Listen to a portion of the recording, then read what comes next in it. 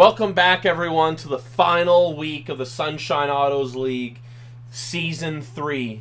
Just because Season 3 is done doesn't mean that Season 4 won't happen. Stay tuned in the Discord. Race number 6 here, the final race. This is what it all comes down to. There's multiple people that can take home the championship. We'll pop into that soon. Oulton Park Circuit International, no chicane, as requested by Noah Johnson. Will he actually show up? That's the story on everyone's mind right now. The track length is 2.8 miles.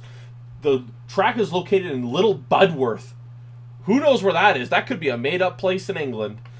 12 turns, 2.8 miles, 8 configurations, some of the most in iRacing. My best time was a 34.8.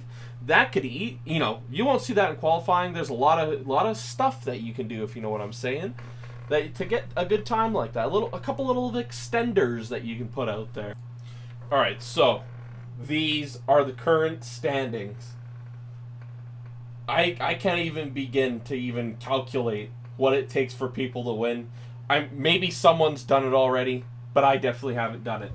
But just look at this. Steph currently leading by only 5 points. 4 points? 16. 5 points. But just behind him, Matthew Warner, 6 points. Behind him, Bob Poplet, 8 points. As you can see, honestly, any of these four, easy win. Steph, Cedric, Matthew, and Bob. Honestly, you could even throw Henderson into the mix. You could throw Ian into the mix.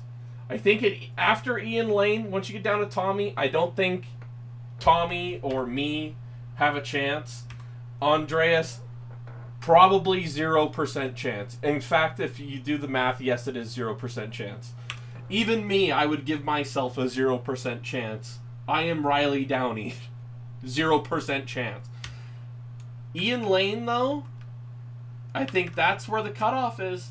I think Ian Lane's the cutoff for whether or not he can... If Ian Lane double wins, I think there's a good shot. But there's also a shot that the servers crash and everyone disconnects and Ian Lane wins. But this is the closest week we've ever had in Sunshine Autos history. We are in for a rip-roaring battle out here at Oulton Park. Let's get into that lap guide. And here we go! Into turn 1. Now, on the left here, it's like tarmac, basically, but I didn't do it for this lap. Well, it's a quality lap. It's basically showing off quality line. So, coming on down here, 4th gear into this long sweeping left-hander. It's off camber, and it's like downhill, and your car's slip and slide, and you can go way out to the right here and get an X. Coming up onto this one, if you miss this turn, he will go barreling into the entire field, so don't do that. Hook it over. I'm like off the gas right now, and then you come in. See, that wall thing doesn't go all the way across, so just, be careful, everyone. That's a little camber thing there, 3rd gear. This is the long run up into like the fastest corner. It's really cool.